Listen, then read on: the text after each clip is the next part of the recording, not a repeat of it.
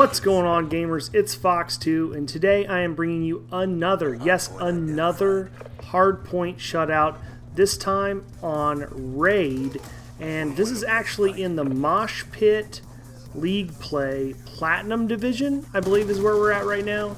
So, League Play, you know, Platinum Division of the Mosh Pit, not quite as high of competition as it is in the Championship Series, but either way, it's a shutout. Unfortunately, in this gameplay, the gameplay actually gets cut off. The video gets cut off when we're like 211-0. But trust me, I'm being honest. We finished it out 250-0. So I'm going to go ahead and make the video basically because I wanted to talk about theater mode. Theater mode in this particular video kind of screwed me up. It kind of dicked me because when the people kept backing out of the game, it changed host and that cut off the video. So it just shows, at the end you'll see it just goes to buffering and gives us the little Treyarch symbol. But what I want to talk about is theater mode and the fact that it's been confirmed that theater mode will not exist in Call of Duty Ghosts. I think this is a mistake. There's a lot of different opinions on it.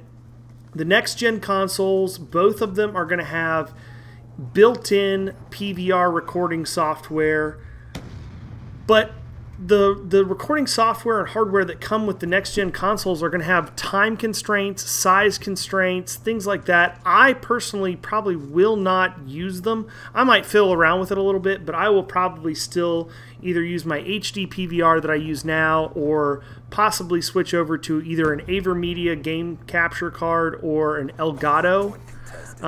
We'll see how things go, but I will definitely be posting gameplays on the next gen console PS4 for you guys at the best possible quality that I can.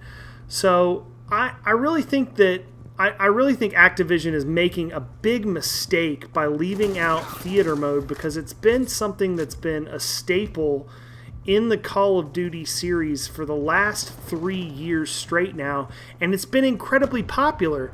Even people that don't have YouTube channels, that aren't, you know, YouTube commentators and things like that, really enjoy being able to go in and edit their clips and save them to their theater mode so that their friends can go and check them out, or they can invite friends over and say, hey, you know, check out this 6-man feed that I got. Check out, you know, this, check out that, whatever it might be.